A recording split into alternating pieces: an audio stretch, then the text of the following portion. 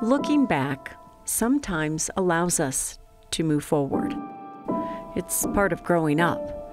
Inside Firehouse 17 in Highlands Ranch, Zack Golditch talks about the summer he was 17. You know, I'm 17 when this happened, and I know little of the world.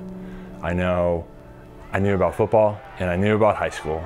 And you know, I was just a kid learning about the world, and I learned a lot. Just how people can reach out, and the physical presence of somebody being there. Teenage Zack went to the movies that July night and nearly died. He was shot in the neck. Never saw an ambulance, never saw a fire truck.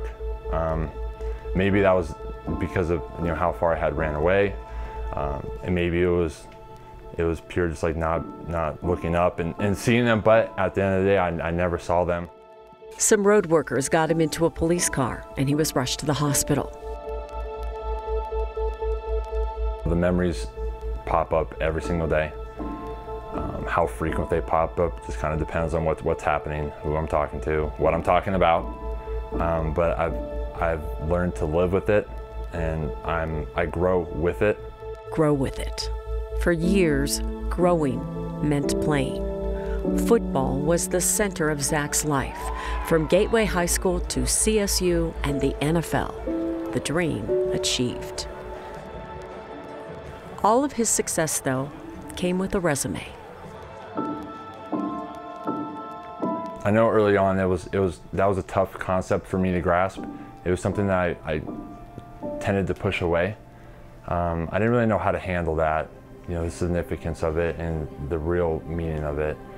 And 10 years later, I look back at that, and I think it's pretty incredible, because that day, yet tragic, showed a lot of good.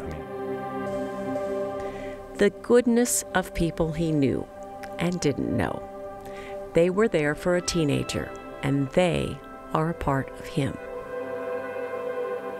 I read a quote one time, and it said, if you're not inspired by your own story, then maybe you need to start writing. And there's something that you need to start doing.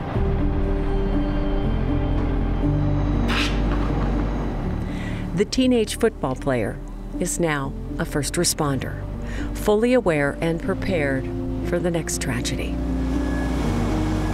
I know it's not going to happen the way we trained for it, but I have empathy for those people, and I think that's where I will be able to help the most. The gift of time. It's giving Zack the chance to be his best self.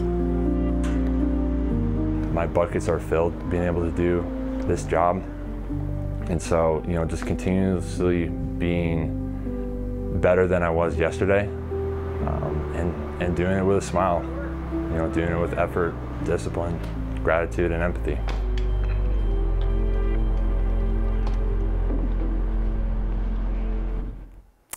On Saturday, the 720 Foundation will host the first annual Heroes Journey 5K Run Walk.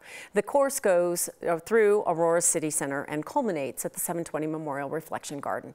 And this run will support the Zack Golditch Opportunity Scholarship for a high school student in Aurora to achieve a college degree.